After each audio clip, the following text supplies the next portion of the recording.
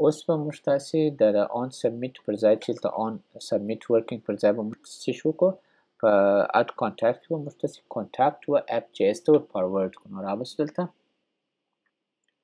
او فورم جی اس ته به ولاړ سو، اډ کانټاکټ ته به ولاړ سو، آن سبمیټ ایونټ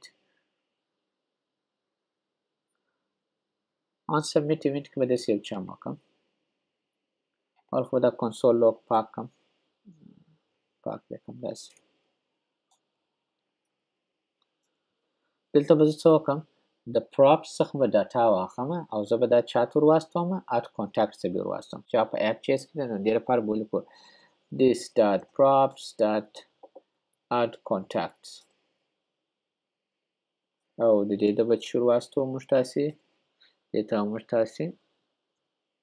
this dot state ور واستو او اوس به ولاړ سو و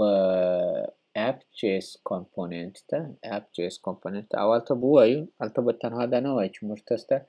ډاټا راغله، موږ تاسو ته به یو څه را رواني، یو کانټاکټ را رواني او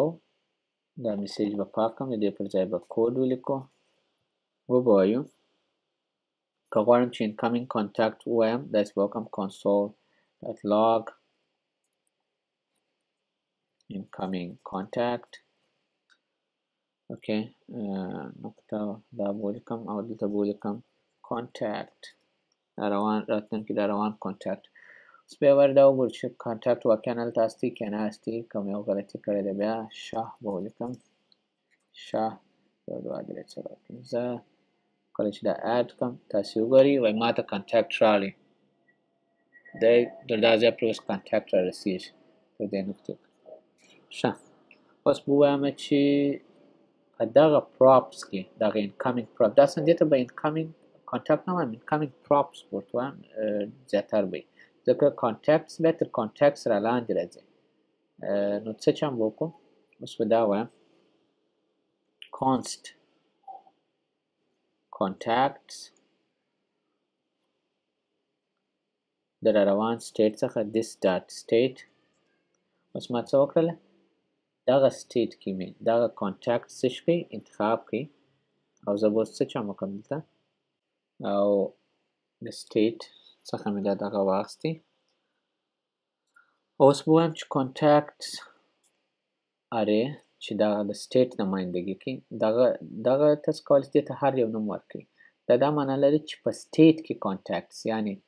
د state په داخل کې دغه contacts البته دلته به دې ته به یو دغه ورکړو contacts به زه نه ورته وایم contact ورته وایم ځکه زما په contacts نشته contact dot push څه کوي یو array ته یو ولیو ور اضافه کوي چې ور واچوه را روان contact ور واچوه هغه array ته او بیا یې څه کړه state به update کړم نه اوس خو array ته مې ور واچوي state ته مې ور واچوي اوس به زه update the state ولیکم یعنی state ته بیا update کوم یو comment مې ولیکي this dot set state څه شم وکړه state ته ووایه چې contact زما contact یعنی دغه د contact array د دې وروسته مساوي ده په نوي contact باندې چې دلته تغییر یې وخوړی دغسې لیکلی سي او یا دې ته ضرورت نشته چون دواړه یو شی دي نو دغسې یو دانه کولی سي ولیکئ او زموږ تاسې پروژه اوس تکمیل شوله او راځئ چې ټیسټ یې کړو.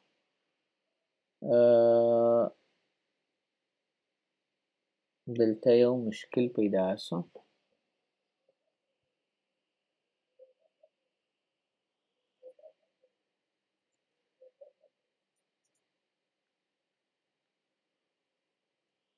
ما دغه نوم غلط لیکلی دی کانسټنټ مې لیکلی دی دوستانو دغه کانټاکټ چې دی دا را روان کانټاکټ دی او هغه کانټاکټ چې دی هغه بل شی دی